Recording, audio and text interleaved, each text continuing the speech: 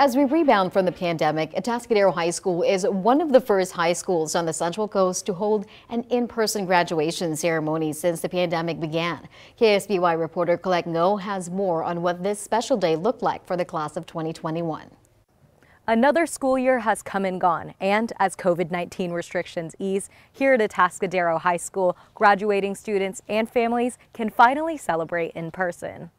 It feels great. Yeah. So good. It's so exciting. Atascadero High School grads say being able to celebrate in person means a lot after an incredibly tough year. Congratulations, graduates.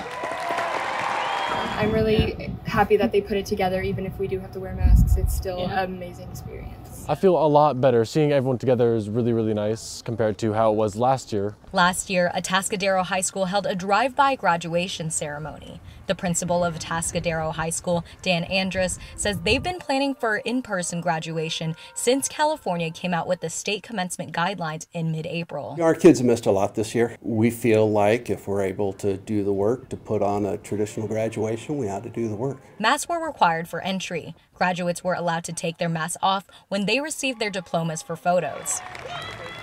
And for those cheering on the stands, Atascadero High School allowed 4 guests from the graduates' immediate households, and each household unit had to be kept 6 feet apart. With all of the safety protocols in place, many families were just proud to be part of the special moment for their graduates. He's like, what, second generation? Yeah, second generation high school in our family, so I am really happy.